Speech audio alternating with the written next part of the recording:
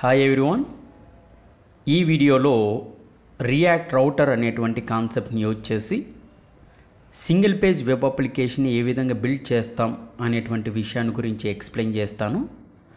ఒకసారి single page web application అనేది ఎలా ఉంటుంది అనే దానికోసం ఇక్కడ ఆల్రెడీ కోడ్ శాండ్ బాక్స్ లోపల నేను ఒక అప్లికేషన్ డెవలప్ చేసినాను. ఒకసారి దీన్ని అబ్జర్వ్ చేయండి. నేను హోమ్ మీద క్లిక్ చేసినప్పుడు హోమ్కు సంబంధించినటువంటి కంటెంట్ అనేది ఇక్కడ డిస్ప్లే అయింది. అదేవిధంగా కాంటాక్ట్ మీద క్లిక్ చేసినప్పుడు కాంటాక్ట్కి సంబంధించినటువంటి ఏదైతే కంటెంట్ ఉందో ఆ కంటెంట్ అనేది స్క్రీన్ మీద డిస్ప్లే అయింది. అదేవిధంగా ఇక్కడ కోర్స్ అనేటువంటి కాంపోనెంట్ మీద క్లిక్ చేసినప్పుడు కోర్స్కి సంబంధించినటువంటి డీటెయిల్స్ అనేది ఇక్కడ డిస్ప్లే అయింది. అబౌట్ మీద క్లిక్ చేసినప్పుడు అబౌట్ అంటే ఏదైతే ఇక్కడ అబౌట్ కాంపోనెంట్లో కంటెంట్ ఉందో ఆ కంటెంట్ అనేది ఇక్కడ స్క్రీన్ మీద డిస్ప్లే అయింది. అట్ ది సేమ్ టైం ఇక్కడ యూజర్ మీద క్లిక్ చేసినప్పుడు యూజర్కి సంబంధించినటువంటి కంటెంట్ కూడా ఇక్కడ డిస్ప్లే అయింది. అంటే దీని అర్థం ఏంటంటే యూజర్ అనేటువంటి వ్యక్తి ఏ ఆప్షన్ మీద అయితే క్లిక్ చేస్తాడో ఆ ఆప్షన్కి సంబంధించినటువంటి కంటెంట్ అనేది సేమ్ అంటే సేమ్ ట్యాబ్లో కనుక డిస్ప్లే అయితే కనుక దాన్ని సింగిల్ పేజ్ వెబ్ అప్లికేషన్ అంటాము. మామూలుగా బేసిక్గా ఏమవుతుందంటే సపోజ్కి ఇక్కడ క్లిక్ చేసినప్పుడు ఇది ఏమవుతుంది, నెక్స్ట్ ట్యాబ్లో డేటా అనేది డిస్ప్లే అవుతుంది. అలా అయితే కనుక దాన్ని ఏమంటారంటే మల్టీపేజ్ వెబ్ అప్లికేషన్ అంటారు.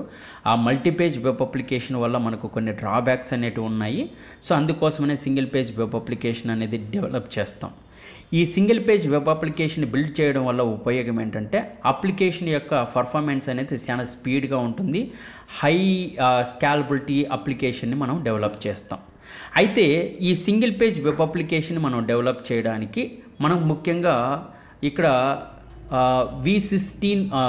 సిక్స్త్ వర్షన్ అనేటువంటి దాన్ని యూజ్ చేస్తున్నాం. అంటే రియాక్ట్ రౌటర్ అనేటువంటి దాంట్లో మనకి చాలా వర్షన్స్ అనేటివి ఉన్నాయి. మనకి 2022 వరకు 5th వర్షన్ యూజ్ చేసేవాళ్ళం. బట్ ఇప్పుడు 6.8 అనేది కరెంట్ వర్షను. సో ఈ కరెంట్ వర్షన్లో మనకి బేసిక్గా రియాక్ట్ రౌటింగ్ అనేటువంటి కాన్సెప్ట్ని ఏ విధంగా బిల్డ్ చేస్తాం అనేటువంటి విషయాన్ని నేర్చుకుందాం. బేసిక్గా రియాక్ట్ రౌటింగ్ అనేటువంటి కాన్సెప్ట్ని యూజ్ చేసి మనం single page web application develop చేయాలంటే 4 స్టెప్స్ని మనం ఫాలో అవ్వాలి. స్టెప్ 1 ఏంటంటే రియాక్ట్ రౌటర్ అనేటువంటిది రియాక్ట్ రౌటర్ -DOM అనేది బేసిక్గా ఒక లైబ్రరీ. ఆ లైబ్రరీని npm అనేటువంటి కమాండ్ యూజ్ చేసి మనము దీన్ని మన లోకల్ కంప్యూటర్ సిస్టంలో మనం ఇన్స్టాల్ చేయాలి. ఇది కనుక ఇన్స్టాల్ చేయకపోతే రౌటింగ్ అనేటువంటి కాన్సెప్ట్ని నువ్వు ఇంప్లిమెంట్ చేయలేవు. అంటే సింగిల్ పేజ్ వెబ్ అప్లికేషన్ అనేటువంటి కాన్సెప్ట్ని ఇంప్లిమెంట్ చేయలేవు. అందుకోసమనే ఈ రియాక్ట్ రౌటర్ DOM అనేటువంటి దాన్ని మనం ఇన్స్టాల్ చేస్తాం. స్టెప్ 2లో ఏం చేస్తామంటే బ్రౌజర్ రౌటర్ అనేటువంటి దాన్ని, హ్యాష్ రౌటర్ అనేటువంటి దాన్ని, లింక్ అనేటువంటి ట్యాగ్ని, నావ్ లింక్ అనేటువంటి ట్యాగ్ని, రౌట్స్ని, రౌట్ అనేటువంటి బేసిక్గా ఇవేంటంటే కాంపోనెంట్స్ అని చెప్పుకుంటాము. ఈ కాంపోనెంట్స్ని రియాక్ట్ రౌటర్ DOM అనేటువంటి దాని నుంచి మనము ఇంపోర్ట్ చేసుకోవాలా. తర్వాత స్టెప్ 3లో ఏం రాస్తామంటే సపోజ్కు మన అప్లికేషన్లో ఒకసారి మీరు స్క్రీన్ మీద చూడండి. ఇక్కడ హోమ్ అనేది ఒక కాంపోనెంటు, కాంటాక్ట్ అనేది ఒక కాంపోనెంటు, కోర్స్ అనేది ఒక కాంపోనెంటు, అబౌట్ అనేది ఒక కాంపోనెంటు, యూజర్ అనేది ఒక కాంపోనెంట్. ఈ విధంగా మనం ఏం చేయాలంటే మల్టిపుల్ కాంపోనెంట్స్ అనేటివి క్రియేట్ చేస్తాం. క్రియేట్ చేసిన తర్వాత single page web application develop చేయడానికి ఈ 4వ స్టెప్లో ఏం చేస్తామంటే ఈ అన్ని కాంపోనెంట్స్ని ఒక ప్లేస్లో రాస్తాము. సో అవన్నీ కూడా ఎక్కడ ఇంక్లూడ్ చేస్తామంటే రౌట్స్ అనేటువంటిది ఒక రూట్ ట్యాగ్ ఉంటుంది. ఆ రౌట్ అనేటువంటి రూట్ ట్యాగ్ లోపల ఆల్ కాంపోనెంట్స్ని మనము ఇంక్లూడ్ చేస్తాం. ఓకేనా? సో ఇది స్టెప్ బై స్టెప్ ఏ విధంగా డెవలప్ చేస్తాం అనేటువంటి దాన్ని కూడా చూపిస్తాను. అట్ ది సేమ్ టైం మీరు ఫస్ట్ దేన్ని నేర్చుకోవాలంటే ఒకసారి ఇక్కడ చూడండి. మనం ముందుగా ఏం నేర్చుకోవాలంటే అసలు రౌట్ అంటే ఏంది, ఈ రౌట్కు లోపల పాత్ అనేటువంటిది ఎందుకుంది, ఆ పాత్ లోపల ఎందుకు ఫార్వర్డ్ స్లాష్ అనేది ఉంది, అసలు ఇక్కడ ఎలిమెంట్ అనేటువంటిది ఎందుకుంది, ఆ ఎలిమెంట్కు లోపల హోమ్ అనేది ఎందుకుంది. సో ఇక్కడ ఒకవేళ పాత్కి మనము ఫార్వర్డ్ స్లాష్ ఇస్తే అది బేసిక్గా ఒకవేళ మనకు మన అప్లికేషన్ని లోకల్ హోస్ట్లో రన్ చేస్తున్నట్లయితే కనుక ఫర్ ఎగ్జాంపుల్ https://localhost:300 అనేటువంటి పోర్ట్ నంబర్ దగ్గర నీ అప్లికేషన్ కనుక రన్ అవుతుంటే ఆ అప్లికేషన్ తర్వాత ఏదైతే ఫార్వర్డ్ స్లాష్ ఇచ్చావో అంటే ఏంటంటే బై డిఫాల్ట్గా నీ అప్లికేషన్ రన్ అవుతున్నటువంటి సమయంలో ఇక్కడ ఏదైతే హోమ్ అనేది రాసినావో ఆ హోమ్ కాంపోనెంట్కి సంబంధించిన కంటెంట్ అనేది డిస్ప్లే కావాలని దాని అర్థం అనమాట. అందుకోసమనే మనం ఏమిస్తామంటే ఫార్వర్డ్ స్లాష్ అనేటువంటి దాన్ని ఇస్తాం. అయితే ఇక్కడ రౌట్ అనేటువంటిది యాక్చువల్గా ఒక కాంపోనెంట్, రౌట్ అనేటువంటిది యాక్చువల్గా ఒక చైల్డ్ ట్యాగ్. సో ఈ ట్యాగ్ లోపల పాత్ అనేది యాక్చువల్గా ఒక యాట్రిబ్యూట్. దేన్ని డిఫైన్ చేస్తుందంటే ఏదైతే ఇక్కడ హోమ్ అనేది ఉందో ఇక్కడ హోమ్ కాంపోనెంట్ కావచ్చు లేదా వేరే ఏ కాంపోనెంట్ అయినా కావచ్చు. ఏదైతే ఇక్కడ కాంపోనెంట్ ఉందో ఆ కాంపోనెంట్కి సంబంధించినటువంటి పాత్ని డిఫైన్ చేయడానికి ఈ పాత్ అనేటువంటి యాట్రిబ్యూట్ని యూజ్ చేస్తాం. తర్వాత ఇక్కడ ఎలిమెంట్ అనేటువంటిది బేసిక్గా ఒక యాట్రిబ్యూట్ అనుకోవచ్చు. ఈ యాట్రిబ్యూట్ అనేది దేన్ని తీసుకుంటుందంటే ఏ కాంపోనెంట్ని అయితే నువ్వు రౌటింగ్ కాన్సెప్ట్గా ఇంప్లిమెంట్ చేయాలనుకుంటున్నావో ఆ కాంపోనెంట్ని నువ్వు ఇక్కడ ప్లే చేయాలన్నమాట. సో ఇక్కడ చూడండి ఒకసారి మనకి ఎన్ని కాంపోనెంట్స్ ఉన్నాయి? Home, contact, course, about, user, ఇలాగ మల్టిపుల్ కాంపోనెంట్స్ అనేవి ఉండొచ్చు అనమాట. సో ఒక్కొక్క కాంపోనెంట్కి మనం ఏం రాసుకుంటామంటే ఒక్కొక్క రౌట్ అనేటువంటి దాన్ని యూజ్ చేస్తామన్నమాట. కంపల్సరీగా ఇక్కడ ఎలిమెంట్కి అయితే కాంపోనెంట్ నేమ్ని ఇస్తాము. ఈ కాంపోనెంట్ ఇక్కడ నేనేమంటున్నా హోమ్ మీద క్లిక్ చేసినప్పుడు హోమ్ అనేది కాంపోనెంట్ అనుకుంటే ఆ హోమ్ మీద క్లిక్ చేసినప్పుడు అది ఎవరిని కాల్ చేస్తుంది? పాత్ అంటే ఏంది? అడ్రస్. అంటే ఈ హోమ్ అనేటువంటి కాంపోనెంట్ ఏ అడ్రస్లో ఉంది అనేటువంటి విషయాన్ని గురించి తెలియజేస్తుంది అనమాట. సేమ్ అట్లనే ఇక్కడ చూడండి, ఇక్కడ ఒకసారి అబ్జర్వ్ చేయండి. ఇక్కడ హోమ్ కాంపోనెంట్ అనేది బై డిఫాల్ట్గా అప్లికేషన్ రన్ అయినప్పుడు ఓన్లీ ఫార్వర్డ్ స్లాషే ఉంది. అంటే దాని అర్థం ఏంటంటే ఫార్వర్డ్ స్లాష్ అంటే డైరెక్ట్గా అప్లికేషన్ అనేది ఈ హోమ్ కాంపోనెంట్కి సంబంధించిన కంటెంట్ డిస్ప్లే కావాలని దాని అర్థం. బట్ దీంట్లో చూసినట్లయితే ఇక్కడ ఫార్వర్డ్ స్లాష్ ఉంది, ఫార్వర్డ్ స్లాష్ తర్వాత కాంటాక్ట్ అనేటువంటిది ఉంది. అంటే దీనికి మధ్య డిఫరెన్స్ ఏంటంటే ఇక్కడ ఒకసారి అబ్జర్వ్ చేయండి. నీ అప్లికేషన్ అనేది రన్ అయినప్పుడు ఇక్కడ నేనేం చేస్తున్నా అంటే నీ అప్లికేషన్ అనేది రన్ అవునప్పుడు బై డిఫాల్ట్గా ఏం డిస్ప్లే కావాలా? ఇక్కడ ఫార్వర్డ్ స్లాష్ అని లేదు, ఏమి ఇవ్వలేదు. ఏం డిస్ప్లే అవుతుంది? హోమ్ కాంపోనెంట్లో ఉన్నటువంటి కంటెంట్ అనేది డిస్ప్లే అవుతుంది. బట్ కాంటాక్ట్ అనేటువంటి దాని మీద నువ్వు క్లిక్ చేసినప్పుడు మాత్రమే ఇక్కడ చూడండి ఏమని వస్తుంది? .ఫార్వర్డ్ స్లాష్ అనేటువంటిది వస్తుంది. అంటే నువ్వు ఎప్పుడైతే క్లిక్ చేస్తావో అప్పుడు క్లిక్ చేసినప్పుడు ఆ కాంటాక్ట్ అనేటువంటి ప్లేస్లో ఈ కాంటాక్ట్కి సంబంధించినటువంటి కాంపోనెంట్కి సంబంధించినటువంటి డీటెయిల్స్ రెండర్ కావాలా అని దాని అర్థం అనమాట. సో ఈ విధంగా మనకు ఒకటి కన్నా ఎక్కువ కాంపోనెంట్స్ అనేటివి ఉండొచ్చు. సో ఇక్కడ చూడండి ఇంకొకటి అతి ముఖ్యమైనది, ఒకసారి ఈ స్క్రీన్లో చూడండి. సో మనకి బేసిక్గా ఏంటంటే అసలు బ్రౌజర్ రౌటర్ అంటే ఏంది? ఈ బ్రౌజర్ రౌటర్ లోపల బ్రౌజర్ రౌటర్ అనేది యాక్చువల్గా ఈ రియాక్ట్ ఐపన్ రౌటర్ ఐపన్ డామ్ అనేటువంటి దాంట్లో ఒక ముఖ్యమైనటువంటి కాంపోనెంట్ అని చెప్పుకోవచ్చు. ఈ బ్రౌజర్ రౌటర్ అనేటువంటిది డైనమిక్ రౌటింగ్ని ఇంప్లిమెంట్ చేయడానికి బ్రౌజర్ రౌటర్ అనేటువంటి కాంపోనెంట్ని మనం యూజ్ చేస్తాం. ఈ బ్రౌజర్ రౌటర్ అనేటువంటిది లేకోకుండా మనము రౌటింగ్ అనేటువంటి కాన్సెప్ట్ని ఇక్కడ ఇంప్లిమెంట్ చేయలేము. రౌటింగ్ కాన్సెప్ట్ అంటే దాని అర్థం ఏంటంటే సింగిల్ పేజ్ వెబ్ అప్లికేషన్ని డెవలప్ చేసేటువంటి ప్రాసెస్నే రౌటింగ్ కాన్సెప్ట్ అంటాము. ఆ రౌటింగ్ కాన్సెప్ట్ అనేది బిల్డ్ చేయడానికి బ్రౌజర్ రౌటర్ అనేది చాలా ముఖ్యమైనటువంటి కాంపోనెంట్ అని చెప్పుకుంటాం. ట్యాగ్ అయినా అంటాం, లేదా బ్రౌజర్ రౌటర్నే ట్యాగ్ అయినా అంటాం, లేదా కాంపోనెంట్ అయినా అనుకుంటాం అన్నమాట. అయితే ఈ బ్రౌజర్ రౌటర్ లోపల మనకు ఇంకొకటి ఏముంటుందంటే రౌట్స్ అనేటువంటిది ఒకటి ఉంటుంది. రౌట్ అనేటువంటిది యాక్చువల్గా దీన్ని ఒక రూట్ ట్యాగ్ అనుకుంటే ఈ రూట్ ట్యాగ్ లోపల ఎన్ని కాంపోనెంట్స్ అయితే ఇక్కడ ఏమంటాను ఎన్ని కాంపోనెంట్స్ అయితే నీ అప్లికేషన్స్ లోపల ఇంక్లూడ్ చేయాలనుకున్నావో అవన్నీ కూడా కంపల్సరీ ఎక్కడ ఉండాలా? కంపల్సరీగా ఈ రౌట్ అనేటువంటి కాంపోనెంట్కి లోపల రౌట్ అనేది ఒక చైల్డ్ ట్యాగ్ అనుకుంటే ఆ చైల్డ్ ట్యాగ్ని యూజ్ చేసి మనము ఇక్కడ కాంపోనెంట్స్కి సంబంధించినటువంటి నేమ్స్ని ఆ కాంపోనెంట్ అనేది ఏ లొకేషన్లో ఉంది అనేటువంటి విషయాన్ని కూడా మనం ఇక్కడ రాస్తామన్నమాట. సేమ్ అదే విధంగానే ఇక్కడ చూడండి ఇంకొక విషయము, ఇక్కడ మనకు nav అనేది ఎందుకు అంటే మనకి యాంకర్ ట్యాగ్ గురించి ఆల్రెడీ HTMLలో నేర్చుకుంటారు. యాంకర్ ట్యాగ్ అంటే ఏంటంటే ఫర్ ఎగ్జాంపుల్ ఇక్కడ చూడు, నేను కాంటాక్ట్ మీద క్లిక్ చేసినప్పుడు కాంటాక్ట్కి సంబంధించినటువంటి డీటెయిల్స్ ఓపెన్ అవుతుంది. కోర్స్ మీద క్లిక్ చేసినప్పుడు కోర్సుకు సంబంధించిన డీటెయిల్స్ అనేది వర్క్ అవుతుంది. అంటే యూజర్ మీద క్లిక్ చేసినప్పుడు యూజర్కి సంబంధించిన కంటెంట్ అనేది వర్క్ అవుతుంది. అంటే దాని అర్థం ఏంటంటే ఏ ఆప్షన్ మీద అయితే క్లిక్ చేస్తావో ఆ ఆప్షన్కి సంబంధించినటువంటి కంటెంట్ అనేది డిస్ప్లే కావాలంటే నావిగేషన్ అనేది కావాలా. దీన్నే కాంపోనెంట్స్కి మధ్య నావిగేషన్ అంటాం. ఏమంటాం?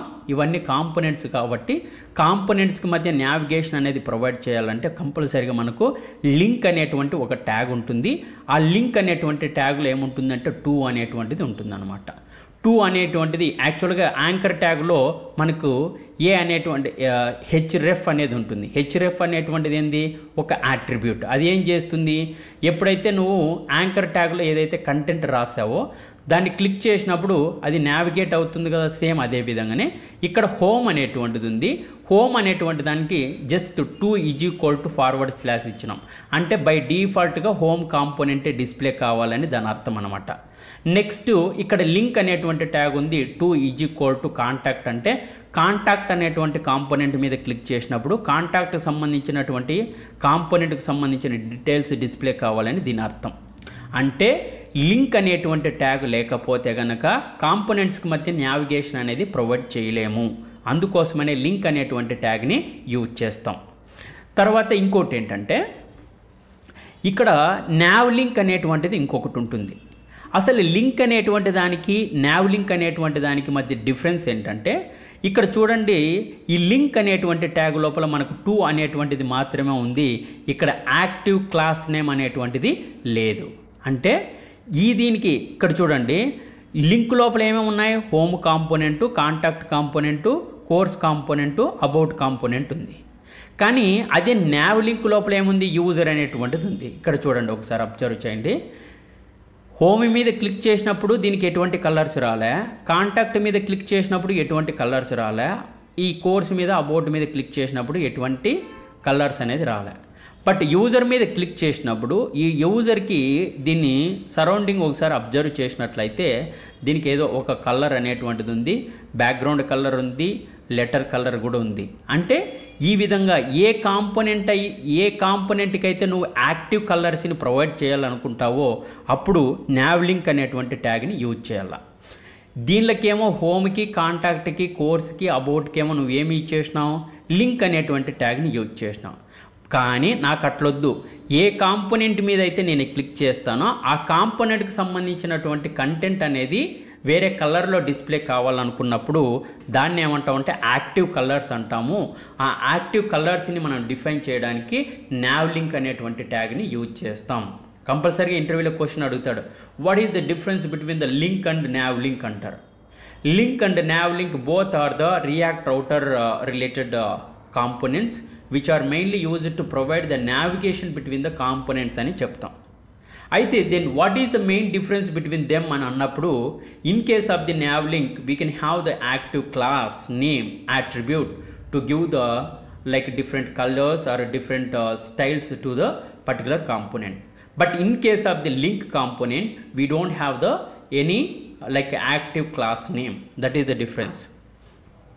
ఓకే, అయితే ఇది nav లింక్ కానీ లేదా లింక్ అనేటువంటి కాంపోనెంట్స్ ఏవన్నా కానీ ఇవన్నీ కూడా మనము nav అనేటువంటి ట్యాగ్ లోపల మాత్రమే ఇంక్లూడ్ చేయాలన్నమాట. అది మెయిన్. సో ఇప్పుడు మనం nav అంటే ఏంది, అసలు లింక్ అంటే ఏంది, nav లింక్ అంటే ఏంది, యాక్టివ్ క్లాస్ అనేది ఎందుకు రాస్తామంటే ఇక్కడ యాక్టివ్ అనేది అంటే ఈ యూజర్కి డిఫరెంట్ స్టైల్స్ని యాడ్ చేయడానికి ఈ యాక్టివ్ క్లాస్ నేమ్ అనేటువంటి యాట్రిబ్యూట్ని యూజ్ చేస్తాం. సో అదేవిధంగా అసలు రౌట్ అంటే ఏంది, రౌట్ లోపల పాత్ అనేటువంటిది ఎందుకు ఉంటుంది, ఎలిమెంట్ అంటే ఏంది అనేటువంటి విషయాన్ని నేర్చుకున్నాం. ఓకే, ఇక్కడ అసలు బ్రౌజర్ రౌటర్ అంటే ఏంది, అసలు రౌట్స్ అంటే ఏంది, రౌట్ అంటే ఏంది అనేటువంటి దాని గురించి కూడా మనం నేర్చుకున్నాం. సో ఇప్పుడు ఏంటంటే ఇక్కడ చూడండి, ఇది నా విజువల్ స్టూడియో కోడ్. ఈ విజువల్ స్టూడియో కోడ్లో ఆల్రెడీ ఇక్కడ కాంటాక్ట్ అనేటువంటి కాంపోనెంట్ని నేను రాశాను. ఎందుకు ఇక్కడ కాంటాక్ట్ అనే కాంపోనెంట్ని, కోర్స్ అనేటువంటి కాంపోనెంట్ని, హోమ్ అనేటువంటి కాంపోనెంట్ని, తర్వాత న్యాబార్ అనేటువంటి కాంపోనెంట్స్ని నేను ఆల్రెడీ రాశాను. ఎందుకోసం అంటే టైం అనేది ఎక్కువ తీసుకుంటుంది, వీడియో లెంత్ అనేది ఎక్కువ అవుతుంది అనేటువంటి ఉద్దేశంతో ఇవి ఆల్రెడీ మీకు వచ్చినవే కాబట్టి నేను ఈ కాంపోనెంట్స్ని ఆల్రెడీ రాశా.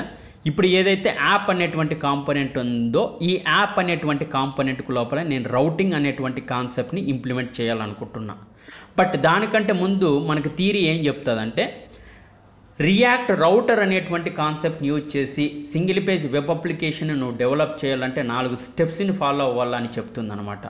సో స్టెప్ 1 ఏంటంటే npm install react router dom -save అనేటువంటి కమాండ్ని మనం ఎక్కడ టైప్ చేయాలంటే ఇక్కడ చూడండి, ఇది నా విజువల్ స్టూడియో కోడ్. నా అప్లికేషన్ అనేది మై రౌటింగ్ అనేటువంటి ప్లేస్లో అంటే ఈ రూట్ డైరెక్టరీలో నా రౌటింగ్ సంబంధించినటువంటి కంటెంట్ అంతా ఉంది. అంటే ఫోల్డర్స్, ఫైల్స్ అనేటివి ఉన్నాయి. కాబట్టి నేను ఈ ప్లేస్లోకి నేను ఒక నిమిషం ఉండండి. సో ఈ డైరెక్టరీలోకి నేను వచ్చిన.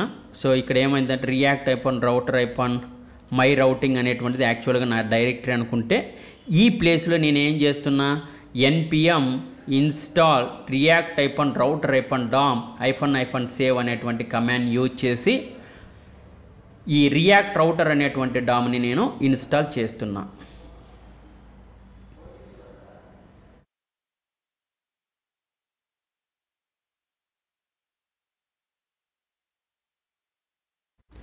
సో ఇక్కడ ఏంటంటే ఒక నిమిషం ఉండండి, ఇక్కడ చూడండి మనకు దగ్గర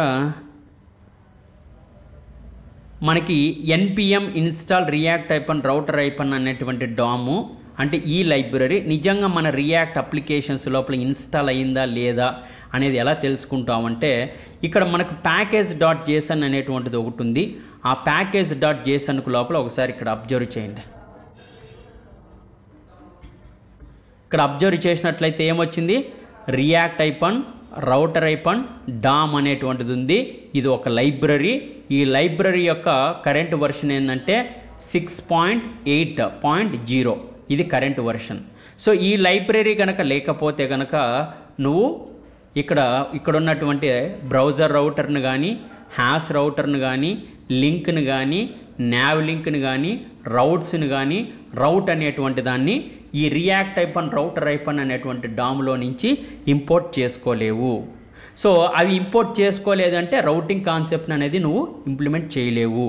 అందుకోసమనే మన package.jsonకు లోపల ఈ రియాక్ట్ router dom అయితే మనం ఇన్స్టాల్ చేసుకోవాలా. ఓకే, ఇక్కడ చూడండి నా కాంటాక్ట్ కాంపోనెంట్ అనేటువంటిది ఉంది, కోర్స్ కాంపోనెంట్ అనేది ఉంది, హోమ్ కాంపోనెంట్ అనేది ఉంది, nav కాంపోనెంట్ అనేది ఉంది.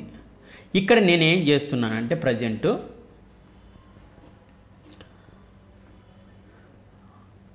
ఇక్కడ యూజర్ కాంపోనెంట్ అనేటువంటిది కూడా ఒకటి ఉంది.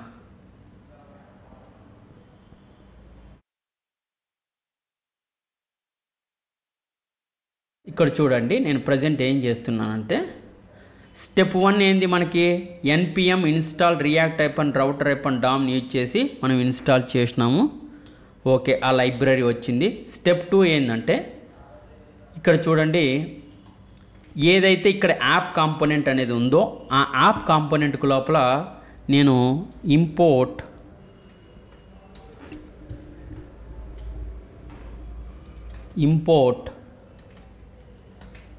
ఇక్కడ ఏంది బ్రౌజర్ రౌటర్ని కామా లింక్ని కామా nav లింక్ని కామా ఇక్కడ rout రౌట్స్ని కామా rout రౌట్ని ఇంపోర్ట్ చేసుకుంటున్నా. ఎక్కడి నుంచి ఇంపోర్ట్ చేసుకుంటున్నా వీటిని రియాక్ట్ router అనేటువంటి డామ్ నుంచి ఇంపోర్ట్ చేసుకుంటున్నా. ఇక్కడ single page web application develop చేయాలంటే థర్డ్ స్టెప్ ఏంటంటే ఆల్ కాంపోనెంట్స్ని ఈ యాప్ కాంపోనెంట్కు లోపల నేను ఇంపోర్ట్ చేస్తున్నా. ఫర్ ఎగ్జాంపుల్ ఇంపోర్ట్ ఇక్కడ ఏమేమి ఉంది, హోమ్ కాంపోనెంట్ అనేటువంటిది ఉంది, హోమ్ ఫ్రమ్ ఇక్కడ హోమ్ కాంపోనెంట్లో నుంచి దీన్ని నేను ఇంపోర్ట్ చేసుకున్నా. సేమ్ అట్లనే మనకి మల్టిపుల్ కాంపోనెంట్స్ అనేటివి ఉన్నాయి కాబట్టి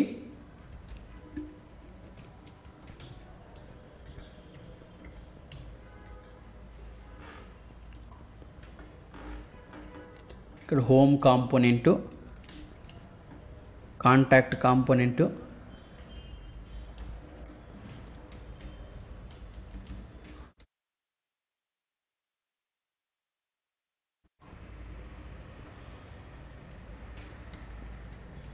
COU RSC కోర్సుకు సంబంధించినటువంటి కాంపోనెంట్,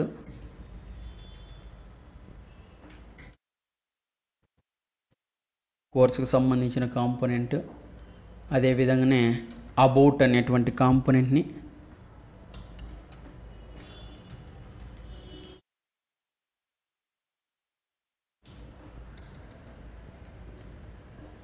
సేమ్ ఇదే విధంగానే మనము ఇంపోర్ట్ యూజర్ ఫ్రమ్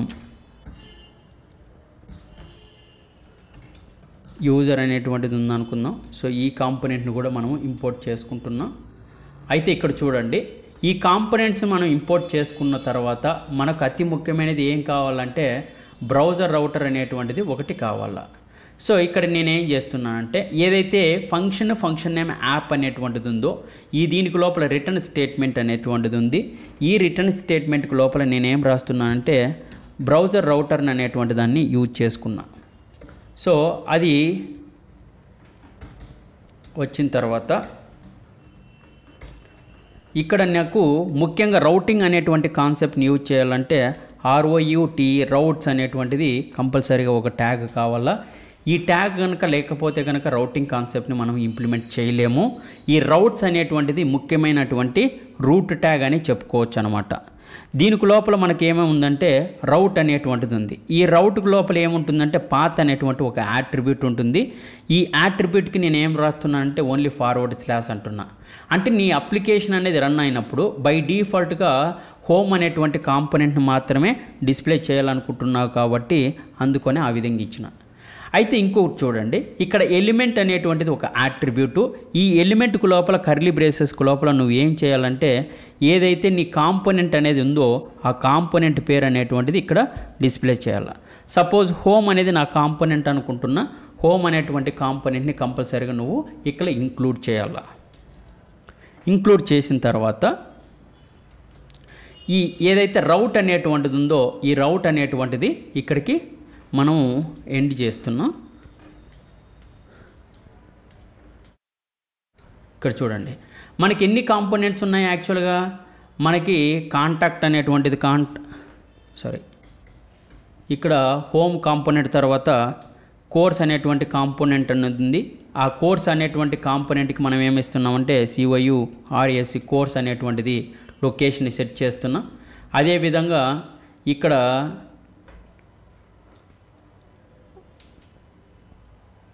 కాంటాక్ట్ అనేటువంటిది ఒక కాంపోనెంట్ అనేది ఉంది కాబట్టి ఇక్కడ నేను కాంపోనెంట్ పేరు ఏమిస్తున్నా కాంటాక్ట్ అనేటువంటి దాన్ని ఇస్తున్నా. సో ఇంకొకటి అబౌట్ అనేటువంటి కాంపోనెంట్ ఉంది. ఆ అబౌట్ అనేటువంటి కాంపోనెంట్కి పాత్ని అబౌట్ అనేది ఇచ్చిన. సో ఇక్కడ ABOUT అబౌట్ అనేటువంటి దాన్ని రాసినాం. సో నెక్స్ట్ ఏం చేస్తున్నానంటే ఇక్కడ యూజర్ అనేటువంటిది ఒక కాంపోనెంట్ అనేది ఉంది. ఆ యూజర్ అనేటువంటి కాంపోనెంట్కి నేను ఇక్కడ ఏమి ఇస్తున్నా అంటే పాత్ని యూజర్ అనేటువంటి దాన్ని ఇస్తున్నా. అంటే మనం యాక్చువల్గా ఏంటంటే రౌటింగ్ అనేటువంటి దాన్ని అయితే బిల్డ్ చేసినాం. రౌట్ని అయితే బిల్డ్ చేసినాం అంటే బ్రౌజర్ రౌటర్ ఉంది. ఆ బ్రౌజర్ రౌటర్కు లోపల రౌట్స్ అనేది ఉండాలా. ఆ రౌట్స్కు లోపల మనకి ఏమి ఉండాలా ఇక్కడ కాంపోనెంట్స్ని అయితే మనం డిఫైన్ చేసినాం. కానీ ఈ కాంపోనెంట్ అనేది అంటే ఈ అప్లికేషన్ అనేది ఎప్పుడైతే నువ్వు హోమ్ మీద క్లిక్ చేస్తే హోమ్కు సంబంధించిన కంటెంటు, కోర్స్ మీద క్లిక్ చేసినప్పుడు కోర్స్కి సంబంధించినటువంటి కంటెంటు ఆ విధంగా డిస్ప్లే కావాలంటే కంపల్సరీగా మనకి ఎవరు ఉండాలా nav అనేటువంటిది ఒకటి ఉండాలా. సో ఇక్కడ నేనేం చేస్తున్నానంటే ఇక్కడ చూడండి, ఇక్కడ nav అనేటువంటి ఒక ట్యాగ్ని తీసుకున్నా. ఈ nav అనేటువంటి ట్యాగ్ లోపల మనకి ముఖ్యంగా ఏముండొచ్చు అంటే లింక్ అనేటువంటి ట్యాగ్ అనేది ఉంటుంది. దానికి లోపల టు అనేటువంటి ఒక యాట్రిబ్యూట్ ఉంటుంది. సేమ్ ఇక్కడ పాత్కు లోపల ఏదైతే ఫార్వర్డ్ స్లాష్ అనేది ఇచ్చినావో సేమ్ ఇక్కడ కూడా అదే ఇస్తాము. అంటే ఇక్కడ ఏదైతే హోమ్ అనే కాంపోనెంట్ని ఇచ్చినావో ఆ కాంపోనెంట్ని కంపల్సరీగా నువ్వు ఇక్కడ రాయాల. ఈ రౌట్ అనేది ఏమో రౌటింగ్ని ప్రొవైడ్ చేస్తుంది. కానీ ఈ హోమ్ అనేటువంటి దాని మీద క్లిక్ చేసినప్పుడు హోమ్కు సంబంధించిన కంటెంట్ అనేది డిస్ప్లే కావాలంటే, అంటే కాంపోనెంట్స్కి మధ్య నావిగేషన్ అనేది ప్రొవైడ్ చేయాలంటే లింక్ అనేటువంటి ట్యాగ్ అనేది ఉండాల. ఈ లింక్ అనేటువంటి ట్యాగ్ ఏ విధంగా వర్క్ అవుతుందంటే, ఫర్ ఎగ్జాంపుల్ href మనం ఏం రాసుకుంటాం, index.html అని రాసి ఇక్కడ హోమ్ పేజ్ అనేది రాసుకుంటామా. అంటే హోమ్ మీద క్లిక్ చేసినప్పుడు index.html అనేది వర్క్ అవుతుందా. సేమ్ అదే విధంగానే ఈ లింక్ అనేటువంటి ట్యాగ్ కూడా వర్క్ అవుతుందన్నమాట. సో ఇక్కడ లింక్ అనేటువంటి ట్యాగ్నన్నా యూజ్ చేయొచ్చు, లేదా nav లింక్ అనేటువంటి ట్యాగ్నైనా మనం యూజ్ చేసుకోవచ్చు. ఇక్కడ బేసిక్ ఏంటంటే ఇక్కడ చూడండి, ఇది కోర్స్ అనేటువంటి కాంపోనెంట్ ఉంది కాబట్టి ఈ కోర్స్ అనేటువంటి కాంపోనెంట్ని మనం డిస్ప్లే చేయడానికి దీనికి పాత్ ఏమి ఇచ్చినాం, కోర్స్ అని ఇచ్చినాం కాబట్టి కోర్స్ అనేది కంపల్సరీగా ఇక్కడ రాస్తాం. సేమ్ అదే విధంగా ఇక్కడ కాంటాక్ట్ అనేటువంటి కాంపోనెంట్ ఉంది, దానికి పాత్ నేమ్ ఇస్తున్నాం, కాంటాక్ట్ అనేటువంటిది ఇస్తున్నాం. కాంటాక్ట్ అనేది ఇక్కడ కాంపోనెంట్ నేమ్.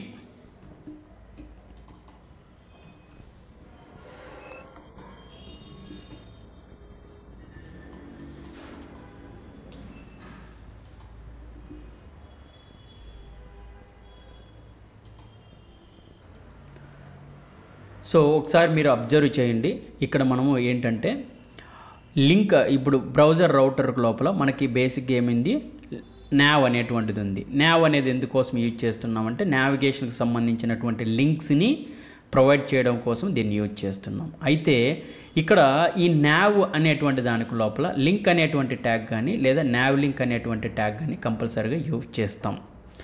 అయితే ఇక్కడ nav లింక్కి లేదా లింక్కి మధ్య మెయిన్ డిఫరెన్స్ ఏంటంటే, ఒకసారి అబ్జర్వ్ చేసినట్లయితే ఈ nav అండ్ లింక్ అనేటువంటి దానికి ఏముంది, ఇక్కడ యాక్టివ్ క్లాస్ నేమ్ యాక్టివ్ అనేటువంటి దాన్ని రాసినాం. అంటే ఇదే లింక్ ట్యాగ్ లోపల ఈ విధంగా యాక్టివ్ క్లాస్ నేమ్ అనేటువంటిది కనుక రాస్తే ఇది వర్క్ అవ్వదు. అంటే దీనికి కలర్స్ అనేది ప్రొవైడ్ చేయలేము, జస్ట్ నావిగేషన్ మాత్రమే ప్రొవైడ్ చేస్తాం. లింక్ ట్యాగ్ ద్వారా మనము కాంపోనెంట్కు మధ్య నావిగేషన్ మాత్రమే ప్రొవైడ్ చేస్తాం, బట్ కలర్స్ని ప్రొవైడ్ చేయలేం. అదే nav లింక్ ద్వారా అయితే కనుక మనం active కలర్స్ని at the same time నావిగేషన్ని రెండింటిని కూడా మనము ప్రొవైడ్ చేయొచ్చు. సో ఇదంతా నావిగేషన్కి సంబంధించినటువంటి కాన్సెప్టు. బట్ ఇదంతా ఎందుకంటే రౌటింగ్ అంటే యూజర్ అనేటువంటి వ్యక్తి ఏ కాంపోనెంట్ మీద అయితే క్లిక్ చేస్తున్నాడో ఆ కాంపోనెంట్కి సంబంధించినటువంటి డేటా మాత్రమే రెండర్ కావాలా, మిగతాది రెండర్ కాకూడదు అనుకున్నప్పుడు కంపల్సరీగా రౌట్స్ అనేటువంటిది ఒక రూట్ ట్యాగ్ అనుకుంటే ఆ రూట్ ట్యాగ్ లోపల మనకు పర్టికులర్ కాంపోనెంట్ అనేది రెండర్ చేయడానికి మనకు రౌట్ అనేటువంటిది ఒక చైల్డ్ కాంపోనెంట్ ఉంది. ఇక్కడ లింక్ ట్యాగ్లో ఉన్నటువంటి టు అనేటువంటి అడ్రస్కి పాత్లో ఉన్నటువంటి అడ్రస్కి ఖచ్చితంగా మ్యాచ్ అవ్వాలా. ఇక్కడ ఎలిమెంట్కు లోపల ఏదైతే నువ్వు ఇక్కడ ఎలిమెంట్కు లోపల ఏదైతే కాంపోనెంట్ నేమ్ ఇచ్చావో సేమ్ అదే కూడా ఇక్కడ ఉండాలన్నమాట, లేదంటే అది వర్క్ కాదు. సో ఇది సింగిల్ పేజ్ వెబ్ అప్లికేషన్ చేసేటువంటి విధానం. యాక్చువల్గా ఏంటంటే మనకు రియల్ టైంలో ఇక్కడ nav లింక్ అనేటువంటి దాన్ని ఇక్కడైనా రాయొచ్చు, లేదా మనం ఏం చేస్తామంటే ఈ nav లింక్ లోపల ఏమైతే ఇక్కడ డేటా రాసినామో ఇదంతా మనం వేరే కాంపోనెంట్లో కూడా రాయొచ్చు అనమాట. అది ఎట్లా అంటే ఫర్ ఎగ్జాంపుల్ చూడండి, దీన్ని నేను ఇక్కడ కాపీ చేసుకున్న ఏదైతే nav బార్ అనేటువంటిది ఉందో ఈ nav బార్ అనేది యాక్చువల్గా ఒక కాంపోనెంట్ అనుకుందాం. ఏమనుకుంటున్నా నేను, nav బార్ అనేది యాక్చువల్గా ఒక కాంపోనెంట్ అనుకుంటే ఈ కాంపోనెంట్కి లోపల లింక్ అనేటువంటి ట్యాగ్ని nav లింక్ అనేటువంటి ట్యాగ్ని రియాక్ట్ అయిపోయిన రౌటర్ అయిపోయిన డామ్ అనేటువంటి దాని దగ్గర నుంచి ఇంపోర్ట్ చేసుకున్నా. ఇక్కడ nav బార్ అనేటువంటి దాన్ని ఒక కాంపోనెంట్ నేమ్ రాసుకున్నా. ఇక్కడ ఏంటంటే ES6 అనేటువంటి సింటాక్స్ని రాసి నేను కాంపోనెంట్ పేరు రాసుకున్నా. దీనికి లోపల ఏదైతే ఇక్కడ యాప్ అనేటువంటి కాంపోనెంట్కి లోపల ఇది nav లింక్ అనేటువంటిది ఉందో దీన్ని నేను ఇక్కడ కట్ చేసి ఏం చేస్తున్నా, nav బార్ అనేటువంటి దాంట్లో ఇస్తున్నా. అప్పుడు ఏమైపోయింది, ఇది సపరేట్ కాంపోనెంట్ అయిపోయింది. ఎందుకు ఇట్లా రాసుకోవడం మ్యాండేటరీనా లేదా అక్కడే రాయొచ్చా అంటే బేసిక్గా ఏం చేస్తామంటే రియల్ టైమ్ అప్లికేషన్స్కి లోపల మల్టిపుల్ లింక్స్ అనేది ఉంటుంది కాబట్టి దానికోసం ఏం చేస్తామంటే సపరేట్ నావ్ బార్ అనేటువంటి ఒక కాంపోనెంట్ని రాసి అక్కడ నావిగేషన్కి సంబంధించి ఏమేమైతే నావిగేషన్ చేయాలనుకుంటున్నావో ఆ కాంపోనెంట్స్ అన్నీ కూడా ఒక ప్లేస్లో రాసుకుంటాం అనమాట. అందుకోసం నేను ఇలా రాశాను. బట్ ఇక్కడ ఏంటంటే ఇక్కడ చూడు, ఇది మనకు డిఫరెంట్ కలర్స్ రావాలి కదా దీనికి. సో ఇప్పుడు యూజర్ని క్లిక్ చేసినప్పుడు ఒక విధంగా కలర్ రావాలా, నావిగేషన్కి సంబంధించి ఒక రావాలా, సో బ్యాక్గ్రౌండ్లో ఒక కలర్ రావాలనుకున్నప్పుడు నేనేం రాస్తున్నానంటే ఇక్కడ ఏదైతే నావ్ బార్ అనేది ఉందో ఆ నావ్ బార్కు లోపల ఏం చేసిన నేను app.css అనేటువంటి దాన్ని ఇంపోర్ట్ చేసుకున్న. ఈ app.cssకు లోపల ఇక్కడ చూడండి నావ్ అంటే ఇక్కడ నావ్ ఉంది కదా, సో దీనికి సంబంధించి నేను ఏమేమి ఇచ్చినానో ఈ నావ్కి సంబంధించి so background colour height font size అనేటువంటిది ఇచ్చిన, ప్యాడింగ్ ఇచ్చిన. అట్ ది సేమ్ టైం ఇదే నావ్ బార్లో link is nothing but A tag అంటే ఏంది, యాంకర్ ట్యాగ్ అని అర్థం. అంటే నావిగేషన్ అప్పుడు నాకు ఎటువంటి కలర్ కావాలా, మార్జిన్ రైట్ అనేది ఎంత ఉండాలా, దాని బ్యాక్గ్రౌండ్ నార్మల్ కంటెంట్ కలర్ ఏ కలర్ ఉండాలా అనేది రాసిన, బాడీ కలర్ ఏ విధంగా ఉండాలా, at the same time div అనేది ఏ కలర్లో ఉండాలా రాసిన. బట్ ఇక్కడ ఏం రాసినాం మనము, ఈ నావ్ లింక్ అనేటువంటి దానికి లోపల యాక్టివ్ క్లాస్ నేమ్ అనేటువంటి దానికి యాక్టివ్ అనేది రాసినాం కాబట్టి ఎప్పుడైతే ఈ యూజర్ అనేటువంటిది దాని మీద క్లిక్ చేసినప్పుడు మనకి ఏముండాలి ఇక్కడ చూడండి, బ్యాక్గ్రౌండ్ కలర్ అనేది ఇది ఉండాలా, కలర్ ఇది ఉండాలా, ప్యాడింగ్, టెక్స్ట్ డెకరేషన్ నన్ను. అంటే ఇక్కడ link tag are now link is nothing but A anchor tag అనమాట. సో టెక్స్ట్ డెకరేషన్ నన్ అనేది ఇస్తే కనుక కంపల్సరిగా ఏదైతే అండర్ అనేది ఉందో ఇక్కడ హోమ్కి ఇక్కడ కాంపోనెంట్స్కి అది అనేది పోతుంది అనమాట. సో ఈ అప్లికేషన్ని నేను ఆల్రెడీ ఇక్కడ రన్ చేస్తున్నాను. సో ఒకసారి చూడండి, ఈ అప్లికేషన్ని నేను రన్ చేస్తున్నా. సో ఇక్కడ చూడండి మనకేమొచ్చింది, వెబ్ ప్యాక్ కంపైల్డ్ సక్సెస్ఫుల్లీ అనేది ఉంది. సో దాన్ని నేను ఇక్కడ ఆల్రెడీ రన్ చేస్తున్నా. సో రన్ చేస్తే ఏమొస్తుంది అనేది ఇక్కడ చూడండి ఒకసారి. ఏమొస్తుంది మనకి ఇప్పుడు ఇక్కడ చూడండి, ఎప్పుడైతే అప్లికేషన్ అనేది డైరెక్ట్గా రెండర్ అవుతుందో ఇక్కడ హోమ్ కాంపోనెంట్కి సంబంధించినటువంటి డేటా అనేది డిస్ప్లే అవుతుంది. కోర్స్ మీద క్లిక్ చేసినప్పుడు కోర్సుకు సంబంధించినటువంటి డీటెయిల్స్, కాంటాక్ట్ మీద క్లిక్ చేసినప్పుడు కాంటాక్ట్కి సంబంధించినటువంటి కంటెంట్ డిస్ప్లే అవుతుంది. అబౌట్ మీద క్లిక్ చేసినప్పుడు ఇక్కడ అబౌట్కి సంబంధించినటువంటి కంటెంట్ అనేది డిస్ప్లే అవుతుంది. బట్ యూజర్ మీద క్లిక్ చేసినప్పుడు యూజర్కి సంబంధించిన కంటెంట్ అనేది డిస్ప్లే అవుతుంది. సో ఒకసారి అబ్జర్వ్ చేసినట్లయితే హోమ్కి అబౌట్కి వీటికి నేను ఓన్లీ ఏమి ఇచ్చినాను, లింక్ అనేటువంటి ట్యాగ్ని ఇచ్చిన. బట్ నావ్ లింక్కి మాత్రం నేను యాక్టివ్ క్లాస్ నేమ్ అని ఇచ్చిన, ఓన్లీ దీనికి మాత్రమే కలర్స్ అనేది యాడ్ చేసినాను కాబట్టి అందుకని ఈ యూజర్కి ఏమొస్తుంది, యాక్టివ్ కలర్స్ అనేటువంటిది వస్తుంది అనమాట. సో అది డిఫరెన్స్. సో ఇప్పుడు దాకా అయితే మనం ఏమేమి నేర్చుకున్నామంటే అసలు బ్రౌజర్ రౌటర్ అంటే ఏంది, లేదా బ్రౌజర్ రౌటర్ అంటే ఏంది, ఇంకొకటి ఈ నావ్ బార్ అనేది కాంపోనెంట్ కదా, దీన్ని ఎక్స్పోర్ట్ చేసి మనము ఇక్కడ ఏదైతే ఇక్కడ ఇంపోర్ట్ అని చెప్పేసి ఇక్కడ ఇంపోర్ట్ చేసుకొని ఇక్కడ ఇంపోర్ట్ చేసుకున్నటువంటి కాంపోనెంట్ని మనం బ్రౌజర్ రౌటర్ లోపల దాన్ని ఇంక్లూడ్ చేయాలి. ఎందుకు ఈ ప్లేస్లో ఇది రాస్తున్నామంటే ఇంతకుముందు మనం డైరెక్ట్గా ఏం రాసినవి లింక్ అనేటువంటి దాన్ని రాసి నావ్ లింక్ అనేటువంటికి సంబంధించినటువంటి ట్యాగ్స్ని డైరెక్ట్గా ఇక్కడే రాసింటివి, దాని ప్లేస్లో మనం నావ్ బార్ అనేటువంటి దాన్ని రాస్తున్నాం. సో ఇది సింగిల్ పేజ్ వెబ్ అప్లికేషన్ ఏ విధంగా డెవలప్ చేస్తారో రియాక్ట్ చేసి యూజ్ చేసి అనేటువంటి కాన్సెప్ట్ గురించి అయితే ఎక్స్ప్లెయిన్ చేసినాను. బట్ మనకు హుక్స్ అనేటువంటివి కొన్ని హుక్స్లో కొన్ని మెథడ్స్ అనేటివి ఉన్నాయి. For example navigation use navigate అని, తర్వాత యూజ్ రౌట్ మ్యాచ్ అని కొన్ని హుక్కు సంబంధించినటువంటి మెథడ్స్ ఉన్నాయి. దానిని యూజ్ చేసి కూడా రౌటింగ్ అనేటువంటి కాన్సెప్ట్ని ఏ విధంగా బిల్డ్ చేస్తాం అనేటువంటి దాన్ని నేర్చుకుందాం. అయితే కంపల్సరీగా ఈ రౌటింగ్ లోపల మనకు కొన్ని క్వశ్చన్స్ అనేది కంపల్సరీగా అడుగుతాడు. అవి ఏమేమి క్వశ్చన్స్ అడుగుతారంటే ఒకసారి చూడండి.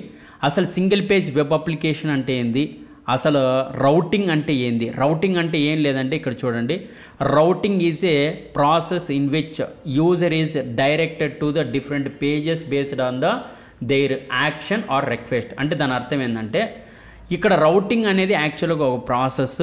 ఆ ప్రాసెస్లో యూజర్ అనేటువంటి వ్యక్తి ఏ ఆప్షన్ మీద అయితే క్లిక్ చేస్తాడో ఆప్షన్కి సంబంధించినటువంటి కంటెంట్ అనేది డిస్ప్లే అవుతుంది. దాన్నే రౌటింగ్ అనేటువంటి రౌటింగ్ అని అంటాము.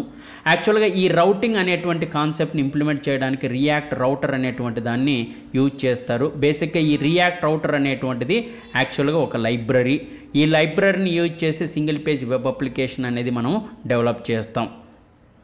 సో బ్రౌజర్ రౌటర్ అంటే ఏంటంటే డైనమిక్ రౌటింగ్ని ఇంప్లిమెంట్ చేయడానికి దీన్ని యూజ్ చేస్తాం. హ్యాష్ రౌటర్ అని అయితే స్టాటిక్ రౌటింగ్ని ఇంప్లిమెంట్ చేయడానికి యూజ్ చేస్తాం. రౌట్స్ అనేది ముఖ్యమైనటువంటి ట్యాగ్. ఈ ట్యాగ్ అనేటువంటిది ఇక్కడ బ్రౌజర్ రౌటర్ లోపల మాత్రమే రాయాలా. ఇదే కనుక లేకపోతే కనుక మనం రౌటింగ్ కాన్సెప్ట్ని ఇంప్లిమెంట్ చేయలేము. రౌట్స్ అనేది రూట్ ట్యాగ్ అనుకుంటాం, దానికి లోపల రౌట్ అనేది చైల్డ్ ట్యాగ్ అనుకుంటాం. ఈ చైల్డ్ ట్యాగ్ ద్వారా మనము పాత్ని, కాంపోనెంట్కి సంబంధించినటువంటి నేమ్ని రాయడానికి ఎలిమెంట్ యాట్రిబ్యూట్ని, పాత్ని డిఫైన్ చేయడానికి పాత్ అనేటువంటి యాట్రిబ్యూట్ని యూజ్ చేస్తాం. సో లింక్కి nav లింక్కి మధ్య డిఫరెన్స్ ఏంటంటే ఇక్కడ nav లింక్లు అయితే యాక్టివ్ కలర్స్ని డిఫైన్ చేస్తాం. లింక్ ట్యాగ్లు అయితే నావిగేషన్ మాత్రమే ప్రొవైడ్ చేయడానికి యూజ్ చేస్తాం. సో ఇంకోటి నెక్స్ట్ వీడియోలో అసలు అవుట్లెట్ అంటే ఏంది, అసలు స్విచ్ స్టేట్మెంట్ని ఏ విధంగా యూజ్ చేస్తాం అనేటువంటి విషయాన్ని నేర్చుకుందాం. మీకు ఇంటర్వ్యూలో ఒక క్వశ్చన్ అడుగుతాడు, how to add react router to your application అని అడుగుతాడు. సో ఈ స్టెప్స్ని నువ్వు ఫాలో అవ్వాలా. ఇందులో మేబీ బ్రౌజర్ రౌటర్ అంటే ఏంది, హ్యాష్ రౌటర్ అంటే ఏంది, అసలు రౌట్ అంటే ఏంది, తర్వాత అవుట్లెట్ అంటే ఏంది. సో ఈ కంటెంట్ ఏదైతే ఇక్కడ స్క్రీన్ మీద ఉందో ఇదంతా కూడా మీ అప్లికేషన్స్కి లోపలే నేను యాడ్ చేసినాను.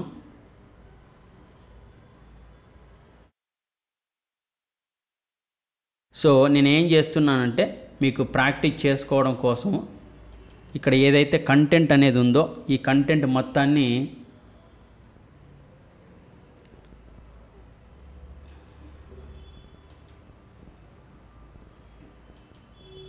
సో బేసిక్గా మీరు ప్రాక్టీస్ చేసుకోవడం కోసము ఏదైతే ఇక్కడ లింక్ అనేటువంటిది ఉందో కోడ్ శాండ్ బాక్స్లో ఉందో అప్లికేషన్ రౌటింగ్ సంబంధించినటువంటి కోడ్ ఏదైతే ఉందో అదంతా కూడా నేను వీడియోలో కింద డిస్క్రిప్షన్లో మెన్షన్ చేస్తాను. కంపల్సరీగా ఆ లింక్ని కనుక క్లిక్ చేస్తే కనుక మీరు ఈజీగా దీన్ని ప్రాక్టీస్ చేసుకోవచ్చు.